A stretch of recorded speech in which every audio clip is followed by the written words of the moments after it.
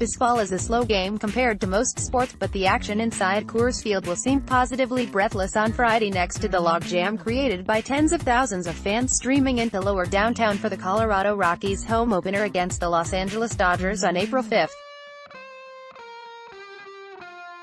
Long before the first pitch at 2:10 p.m., LoDo bars and restaurants will throw open their doors with food and drink specials as live bands, street vendors and others add to the circus-like atmosphere. That also means congestion around the sold-out Coors Field, capacity 50,000, with slower traffic, less parking and other headaches for downtown workers and visitors. As of 6 p.m. Wednesday, the National Weather Service forecasted a high of 69 degrees with partly sunny skies and a slight 10% chance for thundershowers on Friday, with a west-southwest wind around 5 miles per hour turning calm in the afternoon. In terms of street closures, the big one to watch all weekend will be Blake Street between 20th and 22nd Streets, the most heavily walked route into Coors Field, according to a spokeswoman for Denver's Office of Special Events. Expect those blocks to be shut down at 9 a.m. Friday and reopened after pedestrian traffic clears in the afternoon, likely after the game ends. It also shuts down 3 hours before most games in general. Josh Pugh of Denver shows his allegiance on his mohawk during the Colorado Rockies home opener at Coors Field, on April 7, 2017 in Denver. Los Angeles Dodgers fan Jimmy Barrow, right, shakes his hand despite their differences.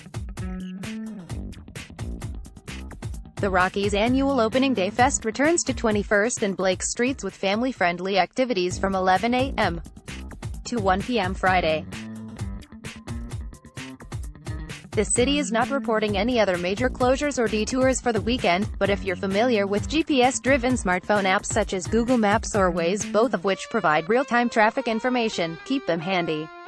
Whether or not you're going to the game, it's helpful to know Coors Field will open its parking lots at 9 a.m. Friday. That means heavier than usual traffic flowing into the lots through at least noon, when the ballpark officially unlocks its entry gates. Parking traffic is expected to follow along the main routes of 22nd Street or Park Avenue, to and from the nearby I-25 and I-70 interchanges. Coors main lots A and B can be entered at 22nd and Wazee Streets, 27th and Blake Streets, or 33rd and Blake Streets. Avoid those intersections if you're worried about backed-up cars at the tail end of morning rush hour, or the early part of the afternoon rush. Colorado Rockies center fielder Charlie Blackmon. Parking is sold out online but still available by calling the Rockies parking line 303-762-5437, or paying on-site. Be warned that off-site, opening day parking can run as much as $50 in the private, surrounding surface lots, while on-site parking tends to start at $17. Rockies officials expect the longest waits outside Coors Field to be 30 minutes before and 30 minutes after the opening pitch. For the home opening weekend, there will be an additional ballpark entrance on 20th Street between gates D and E, which also opens at noon, according to the Rockies, making for 7 total. More, Coors Field bag policy, fun facts and more. Even with fans increasingly using light rail, bike, and ride-sharing services, foot traffic in the area will be near constant over the weekend as the Rockies play the Dodgers to Sunday.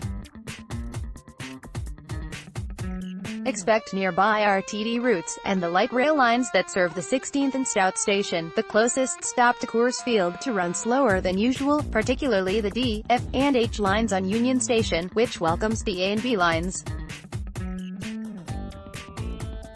And don't forget about the pedestrian thoroughfare of the 16th Street Mall and its free, day-long mail ride, which ferries people between Civic Center Station and Union Station. Cyclists will likely stream toward gates A and E at Coors Field, where bike parking is offered, and across 22nd and Blake Streets, so keep your eyes peeled for wobbly two-wheelers. Numerous ongoing construction projects have eaten up sidewalks, shoulders and bike lanes throughout downtown and the nearby River North Art District, including a massive project underway in the former West Lot bounded by Wazee and Wine Coop Streets and 19th and 20th Streets. As ever, be patient and give yourself time to get around while keeping an eye on the city's famously brazen, unapologetic jaywalkers.